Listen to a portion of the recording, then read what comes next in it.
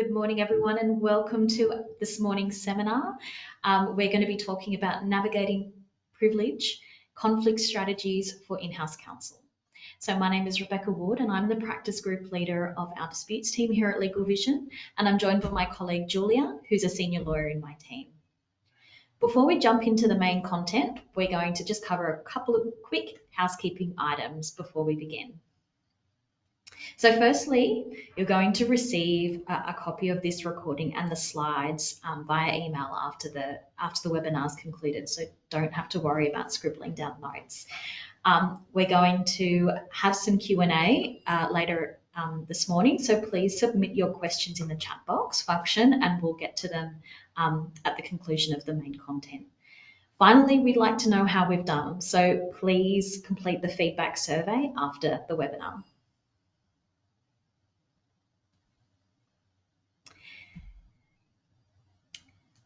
Now, if you'd like to know a little bit more about LegalVision and how we work with enterprise clients, please book in a call with our enterprise team.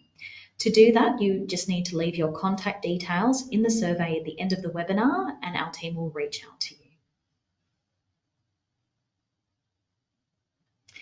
So what are we going to be covering today? So firstly, what is legal professional privilege? How does it apply to in-house counsel? How to ensure that you're acting sufficiently independently. We're going to give you some practical tips, talk about managing conflicts, and then we want to hear from you and address your questions. So let's just get started. Now, I'm going to start with a refresher of what is legal professional privilege. So legal professional privilege shields communications from mandatory disclosure. Why is it important? Well, it encourages our clients to have open communication with their legal advisors and is so necessary to achieving justice. So legal professional privilege, or LPP, encompasses two main types of privilege. There's advice privilege. So this is the privilege that attracts to confidential communications made for the purposes of legal advice, and litigation privilege. So this safeguards communication and documents which are intended for legal proceedings. So in Australia, LPP is addressed differently in the jurisdictions. So some of the jurisdictions follow the Uniform Evidence legislation. So that covers Australian Capital Territory at the Commonwealth level, New South Wales, Northern Territory, Tasmania and Victoria, but other states rely simply on the common law. So that's Queensland, South Australia and Western Australia. At the Commonwealth level, we have the Evidence Act that outlines the key elements of LPP. So firstly, there has to be a client-lawyer relationship.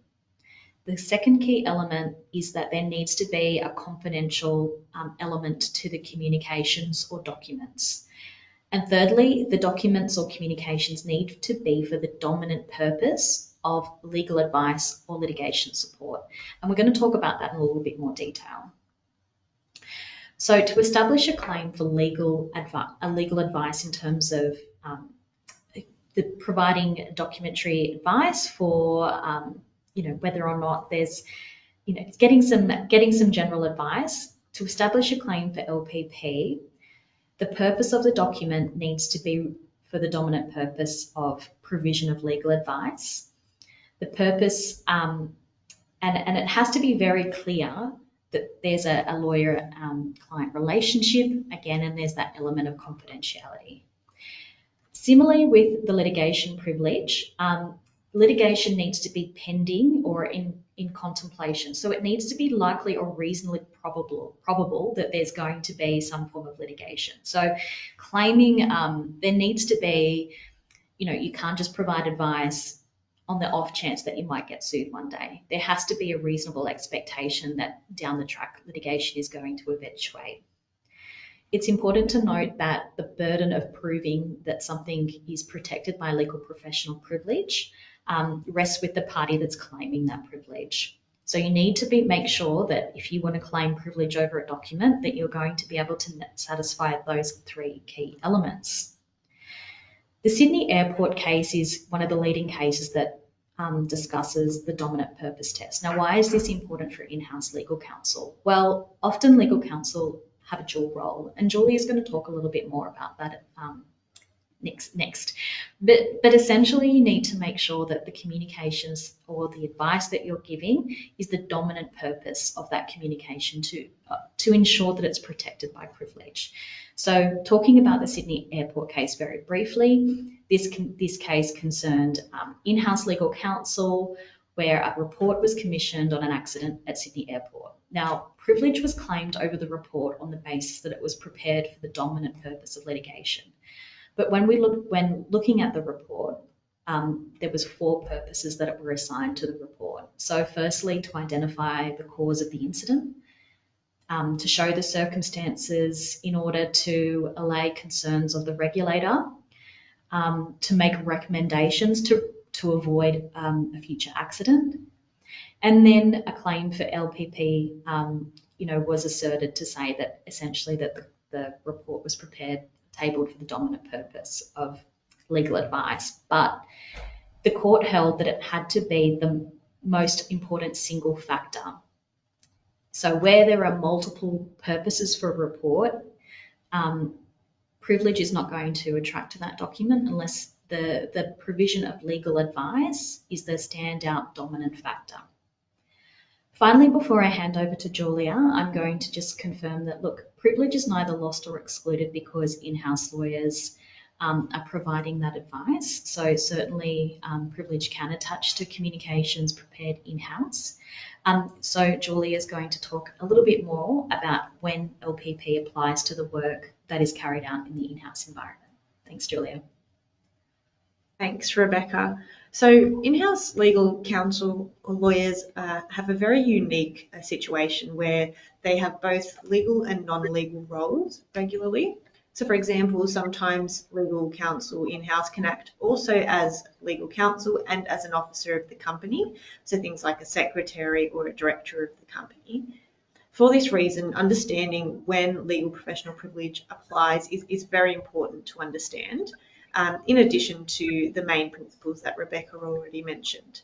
So for in-house lawyers, LPP will only apply to work performed if those lawyers are acting in their capacity as legal advisors or in their legal capacity, and not in some non-legal commercial or executive or managerial capacity. And secondly, in some cases, where they are sufficiently independent from the organisation, that is, that they're truly acting as an independent legal advisor.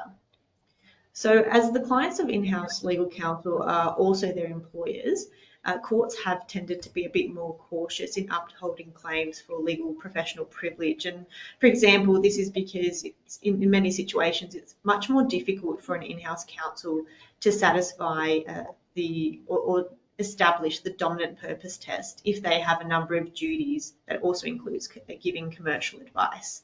So practically speaking, it's an objective assessment, a question of fact as to what the situation is. And generally there is a heavier onus on the party seeking to rely on the privilege as well. So as a quick example, the case of Aquila Coal, Pty Limited and Bowen Central Coal from the Queensland Supreme Court is a very important decision about how the privilege applies to in-house legal counsel. So in that case, the plaintiff, Aquila Coal, sued Bowen Central in regards to an alleged breach of a mining joint venture arrangement between them. And in that case, the defendant, so Bowen Central, claimed LPP over 13 documents. And those documents contained communications to or from the defendant's in-house counsel team. Interestingly, this team was headed by a lawyer who was not admitted to legal practice in Australia, but was admitted overseas. So the judge in this case accepted that the defendant's in-house legal team acted in their capacity as legal advisors, and that they were also independent without any personal loyalties, duties, or interests that might influence their professional legal advice. And on that basis, he's ruled that all but one of the 13 documents in question actually attracted LPP. So really the question or the significant consideration for the court in that matter was whether or not the documents or the communications were substantially commercial or advisory in nature. So the mere fact that the in-house legal team dealt with issues from a commercial perspective as well was insufficient to set aside a claim for LPP. And again, the court looked at the dominant purpose test as well in that situation. Now, the next sort of important factor that I wanted to touch on slightly here is the second element there that I mentioned of acting or ensuring that legal counsel is acting sufficiently independently. Now, there has been some case law around this, and generally speaking, the main precedent for this is the case of Rich and Harrington.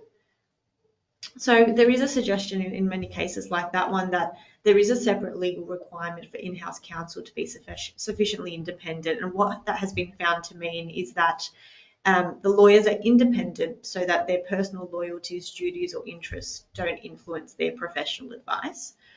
So in the matter of Rich and Harrington, legal advice was provided by the internal legal department of PwC in relation to a claim of sexual discrimination and harassment by a female partner against the firm and other partners as well.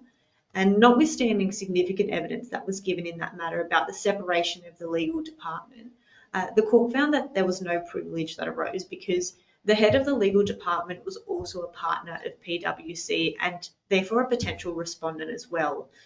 So the personal nature of the allegations were so inherently likely to engage the personal loyalties, duties and interests of all of the partners at PwC, including the head of legal, that the advice did not have that objectively independent or sufficiently independent character necessary to support that claim of legal professional privilege.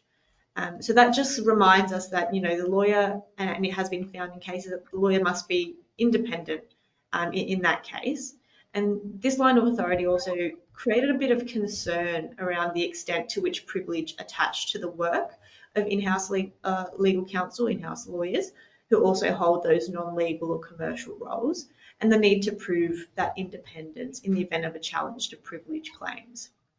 Now, more recently, the courts have moved away from independence being a separate requirement for in-house lawyers, and they've now focused instead on purpose and capacity, so the purpose and capacity in which the lawyers were acting.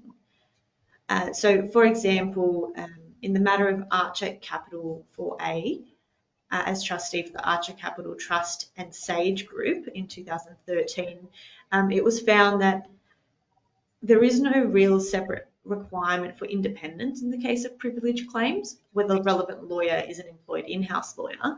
But the better view is that the requirement of independence is part and parcel or an aspect of the in-house lawyer's relationship between them and their client and the capacity in which they're providing that advice. So the fact that an in-house counsel might have a managerial, administrative or finance function doesn't really dilute the privilege that attracts to those communications, but it's important to consider it in part and parcel with the capacity in which that advice is provided. And the capacity is important to remember that it's about the point in time that those confidential communications come into existence as well.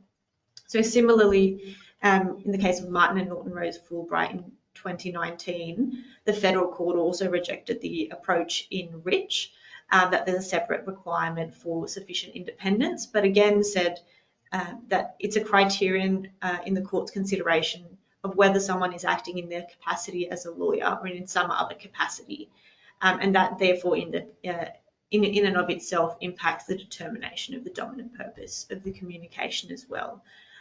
But with all of this said, it does remain prudent for in-house lawyers to take steps which, in the event of any challenge to privilege claims, demonstrates or allows the court to infer that you are or they are sufficiently independent. And Rebecca will now deal with some of those tips that you can consider in doing so. All right, thanks, Julia. And look, certainly picking up on that last point that you made, because in-house lawyers do face greater challenges in making claims for LPP compared to external lawyers. Generally in-house lawyers should take proactive steps to identify and maintain privilege over documents and communications that they issue. So one practical tip is that in-house lawyers should educate their colleagues on the importance of privilege and distinguishing legal advice from commercial advice. It's important to know that just merely marking a document as privileged is not going to guarantee that a privilege claim can be made. So again, thinking about that Sydney Airport case that we discussed, it's important to make sure that the dominant purpose of that document is actually legal advice. So consider perhaps separating out legal advice from a document that also comprises commercial advice. Being copied in on communications doesn't necessarily mean that legal professional privilege is going to attach to those internal communications. So make sure that you clearly label communications that are subject to legal professional privilege or for the purpose of providing legal advice. That's often helpful. Another top tip would be to mark your documents confidential and subject to legal professional privilege. Don't forward without discussion with and insert your name. And that can help prevent inadvertent waiver. So some other top tips, identifying your client. So whether it's an individual or a specific business unit within your organisation, make sure that the documents that you're preparing make it clear that there's a client-lawyer relationship and the purpose of the document is to provide legal advice. Separate legal and commercial advice from documents. So you might want to annex the legal advice to a commercial report. Use those labels that we discussed. Make sure that you're maintaining independence in your actions and decisions. Consider outsourcing complex legal advice or engaging with external experts to ensure that independence and there's a clarity of purpose. Make sure that you maintain your practicing certificate to demonstrate that you're performing legal duties, although it is possible for in-house counsel to still claim privilege over documents when they don't have a practicing certificate. Clearly indicate when non-lawyers are acting under your instructions to avoid confusion as to whether or not there's a dominant purpose of legal advice in their actions. Be mindful of who receives privileged documents and communications, and make sure that there's policies in place against circulation to other parties to prevent waiver. Again, minimise the distribution of communications. Think about who are the key stakeholders that need to receive this information. Have a meeting to discuss who's going to receive communication and put those policies in place. Now, we're going to talk about managing conflicts. Handing over to you, to Julia, to get that started.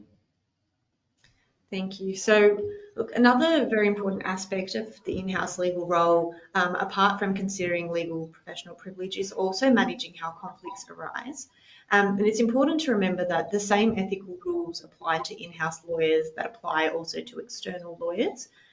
So by way of a quick reminder, some of the essential rules that are found in the Australian Solicitors' Conduct Rules include, first and foremost, the paramount duty to the court and the administration of justice, the duty to act in the best interest of a client, the duty to be honest and courteous in all dealings in the course of legal practice, to deliver legal services competently, diligently, and as promptly as reasonably possible, to avoid any compromise to your integrity and your professional independence, to comply with the rules and also with the law generally, to follow a client's lawful, proper and competent instructions, and to maintain confidentiality.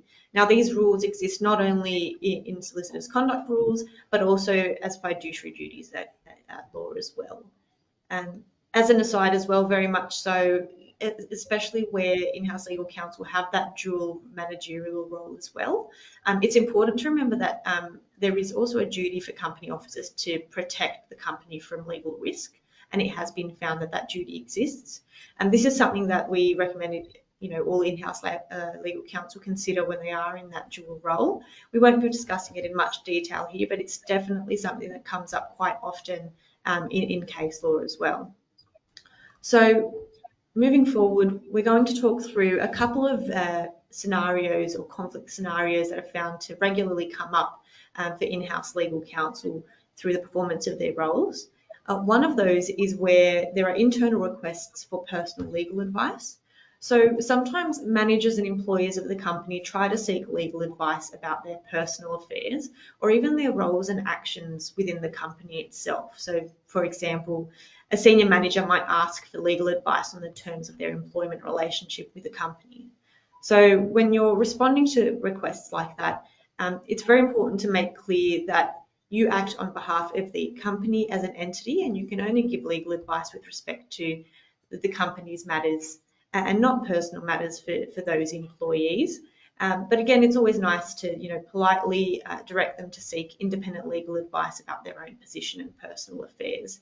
And we do note that when you are dealing with these people day to day, there's obviously an emotional element involved in trying to help them out.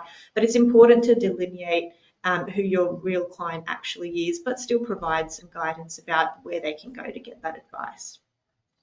Another scenario, conflict scenario that does come up as well is where there are competing interests within the business. And this can also be a commercial as well as a legal conflict. So, for example, where there are different sections of a company that have internal competing commercial and compliance interests, they might seek legal advice from an in-house counsel on the same issue.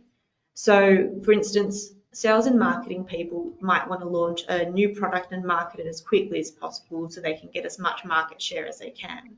However, in the same vein, the quality assurance team might wish to conduct further health and safety tests before doing so.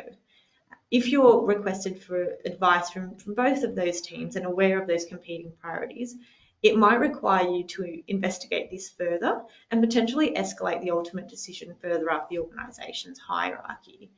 And underlying, I guess, a conflict like this is to remember those standard or those general and essential ethical rules, the main one of which in this situation would be that you must act in the best interest of your client in any matter in which you represent them. So it's important to remember that if there are these competing interests, it will be generally difficult for you to act in the best interest. So it sometimes is good to go up further up the chain to the relevant decision maker that can provide that decision.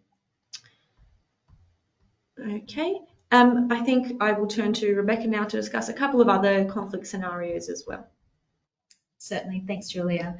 So look, there can be a conflict that can arise between the company and your own personal interests. And so in-house lawyers need to be aware of sensitive information such as a corporate restructure that might impact upon your job. Or if you know this might actually mean that you've got a personal conflict, particularly if this restructure is going to impact you personally. So the best practice would be to advise your employer of a conflict of interest. And remember that Rule 12.1 of the Australian Solicitors Conduct Rules, a solicitor must not act for a client where there's a conflict of duty to serve the best interests of the client and the interests of the solicitor. Another scenario where this might pop up is if you've actually drafted a contract and there's actually a dispute in relation to that contract. You might want to consider getting some external advice because you might not be personally sufficiently independent to give the advice on a document that you've drafted. Conflicts with external law firms. So if you are referring work out to external law firms, it's always prudent to ensure that that law firm doesn't have any conflicts. And making yourself feel comfortable that no conflict will arise from the provision of that legal advice. Finally, ethical conflicts. There may be situations where there's a conflict between your duty to the court and your duty to your employer. So this might arise where, for example, your client wants to do something that might not be legal. You need to remember that your ethical duties are to the court. And you might need to notify your employer, be clear and forthright about your advice of the legal consequences of non-compliance with the law. Take it further if people are ignoring your advice, and just remember that if there's any complaints that you need to make sure that you're complying with your ethical obligations. So we're just going to do a quick summary of what we've talked about today, and then we're going to jump into some of your questions. So Julia's just handing over to you just to run through a few of our key takeaways. Yeah, sure. So the three key takeaways we'd like you to take away from this discussion today is firstly to understand the essential elements of legal professional privilege generally, and those additional considerations that apply to in-house lawyers specifically.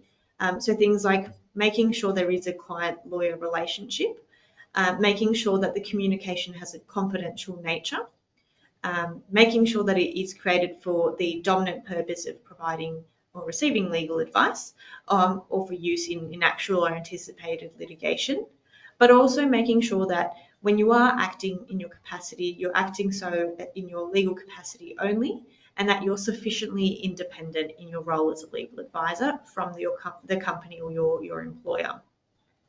Number two is to remember to put in place mechanisms to make your life easier in your internal department or in the organisation generally, to assist in maintaining LPP and educating other people in why it's so important. These can be things like static and continuing sort of tasks or mechanisms.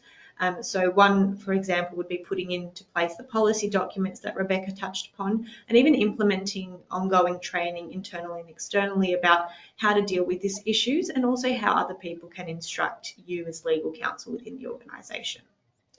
And thirdly is remembering your fiduciary and statutory ethical obligations as a lawyer when dealing with conflicts. There are, of course, scenarios in which it can be quite complex and the answer isn't as easy as it seems. In those situations, you can certainly seek legal advice externally, or you might get in touch with the Ethics Division of the Law Society that can also assist in discussing those issues. So that concludes the main part of our webinar. We'd also like to bring to your attention, we have a guide to resolving business disputes that you can download in the handout panel or by scanning the QR code.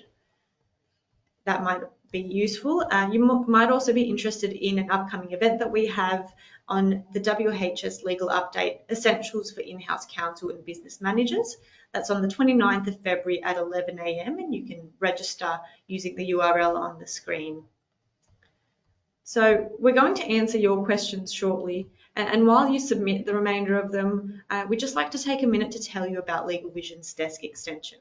So having spoken to hundreds of C-suite and in-house counsel, we understand that in-house lawyers are increasingly being pulled in many directions. They're required to provide input on business critical matters and strategic matters at an executive level, while also managing a high volume of business as usual matters as well.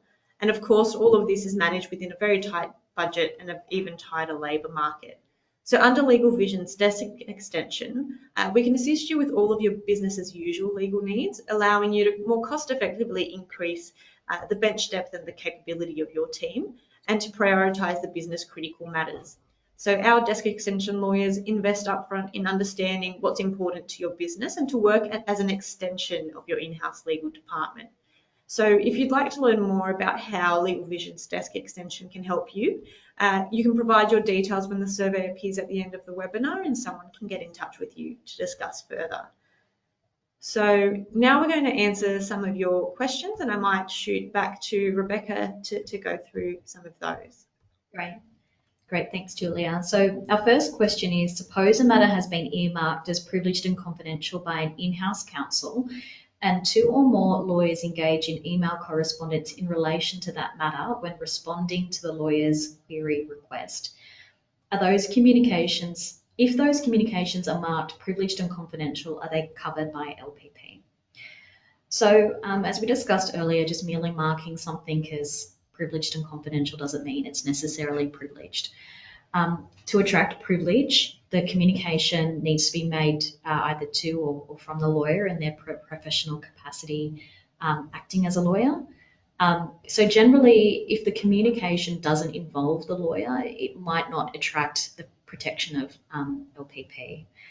But there are cases where those documents might actually be protected. So as long as the dominant purpose test is met, that privilege may extend to those documents.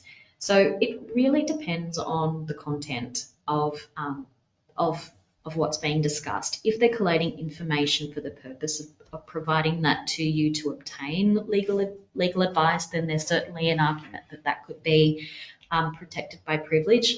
Unfortunately, it's not it's not that clear cut, so it would really depend on the content of the communications.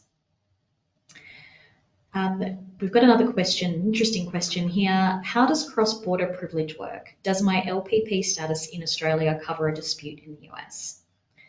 Okay, so generally the position is in that courts and regulatory authorities apply the law in the forum where we're dealing with the question of LPP. So from an AU perspective, the law of the forum of Australia permits privilege to attach to your foreign legal advice, provided for the dominant purpose test. But if you're providing advice, say to the US, and there's a claim for privilege, because the person that wants to claim the privilege is based in the US, you might need to get some advice as to the requirements to claim privilege from a US-based attorney. But that's a very good question. Julia, I might hand over this next question to you. Do you need to caveat internal communications with a statement indicating that they're subject to legal professional privilege? Yeah, thank you. That's a good question. And like we discussed in the webinar, it's not strictly required to caveat or to label your communication as subject to LPP. Essentially, whether or not it's subject to LPP, it's a factual matter and depends on all of the circumstances, including the dominant purpose.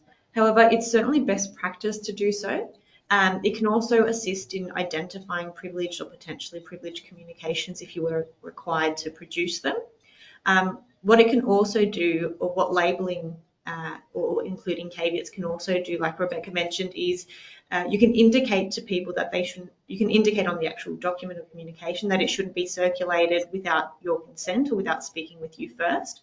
And what this can assist you to do practically is make sure that privilege isn't waived unintentionally as well by providing it to people that aren't supposed to have access to that document. Okay. I've got a question here about whether or not the instruction of a litigation manager who's a non-lawyer attracts legal professional privilege if it is conveyed directly to a practitioner.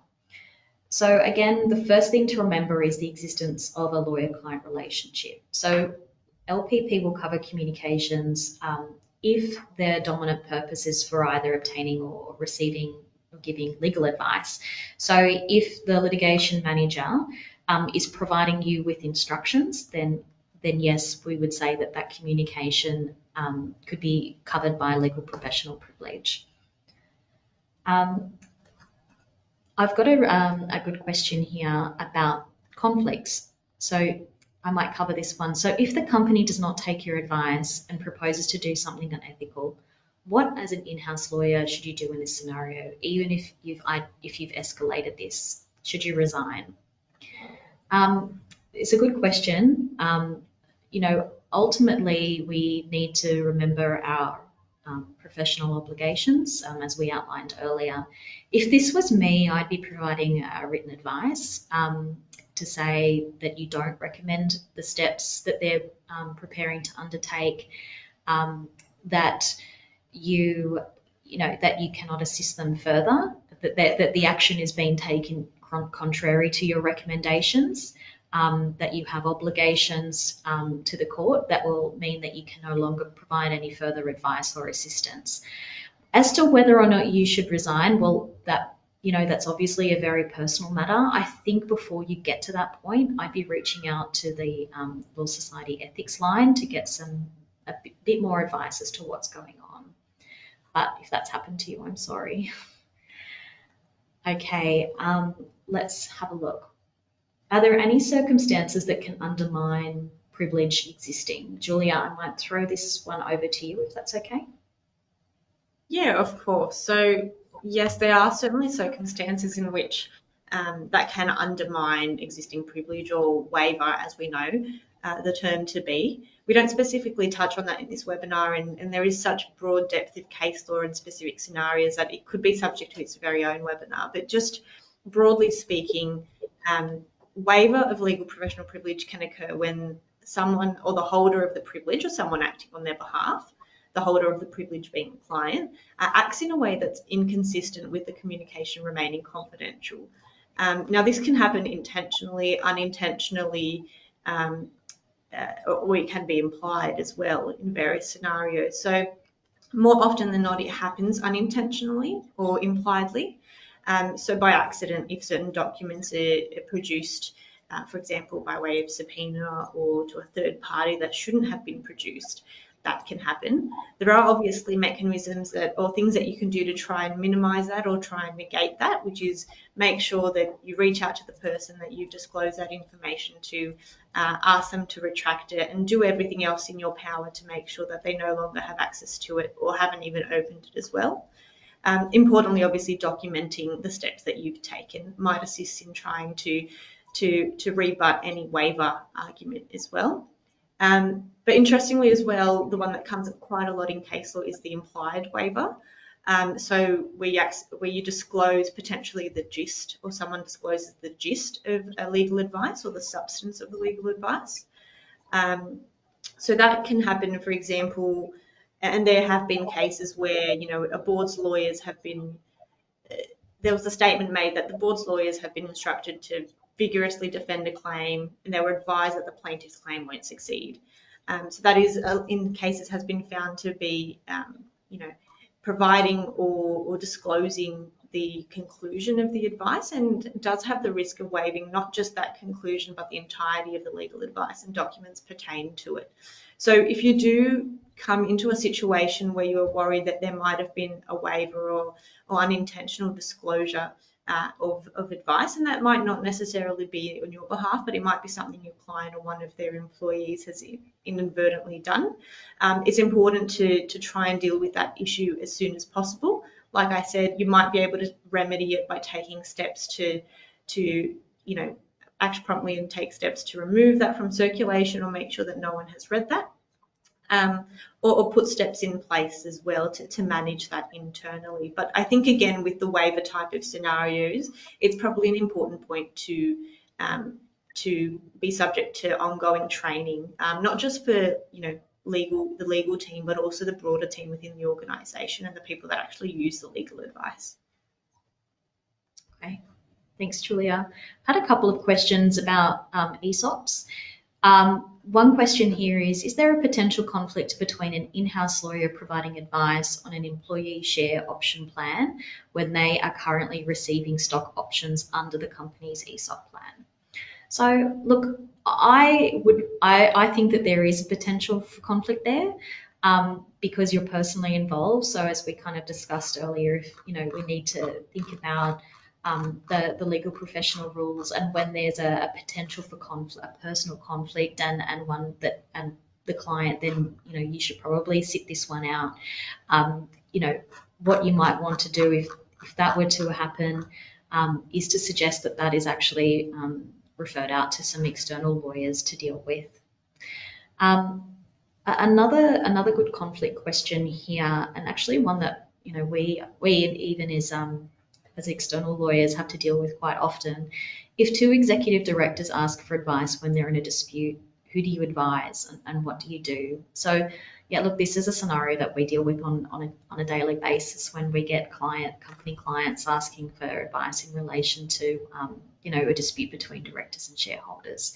It can be really complex to understand, well, what can you do in that situation? In that situation, you've just got to remember that who is your client? Your client is the company. And it may be that if those executive directors are looking to exercise rights, in relation to breaches of directors' duties, they might be actions that they need to take themselves in their personal capacity. I would be recommending that you suggest that you can't act due to the fact that your client is the company, and you can't really just withhold advice that you're giving to one party and not to the other. And so suggesting very gently that they might be best served by getting their own independent advice outside of the organisation is something that I would be recommending.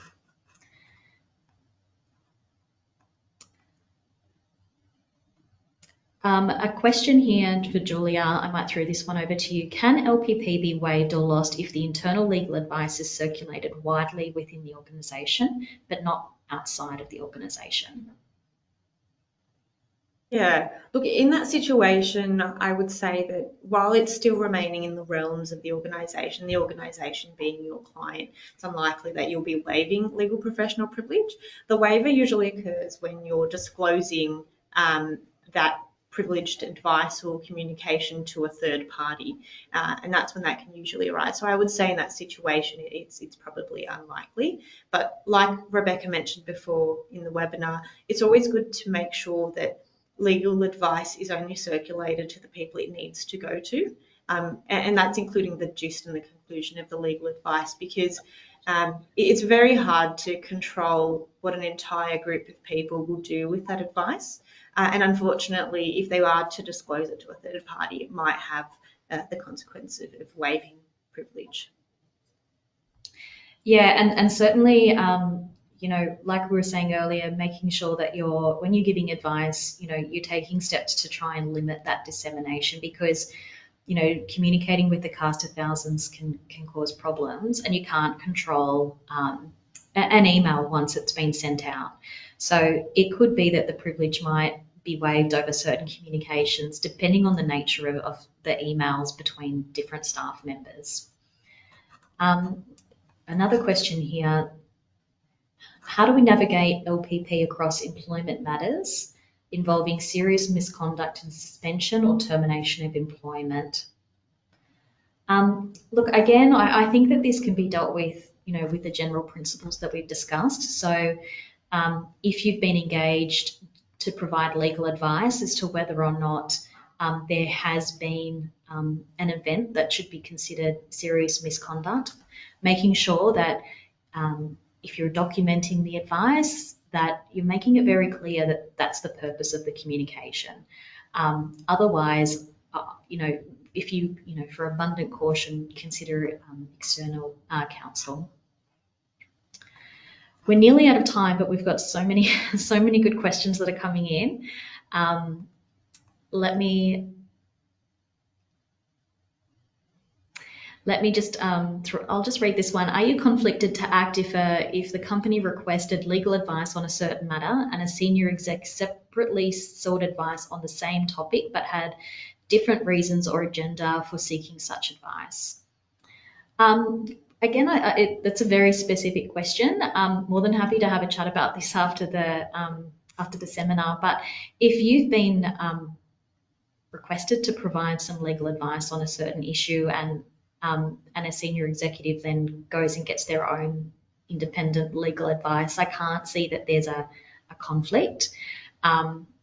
As long as, you know, if you've been instructed to do something and then you've performed that obligation, I think whether or not the senior executive has gone and got their own legal advice, you know, I don't think it really impacts upon your ethical obligations. But if there's a little bit more to that scenario, more than happy to have a chat about it. Okay, so look, it looks like we're fast running out of time, and if we haven't got to your question, I'm so sorry, but please take the advantage of a complimentary consultation, because we'd love to address your questions and to make sure that, you know, you've got value out of this seminar. More than happy to address them. So look, I think we've got time for one more. So let me just go through and find something very interesting and juicy that we might all appreciate.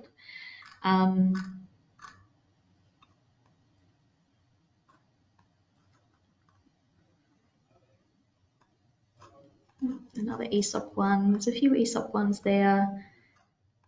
ESOP.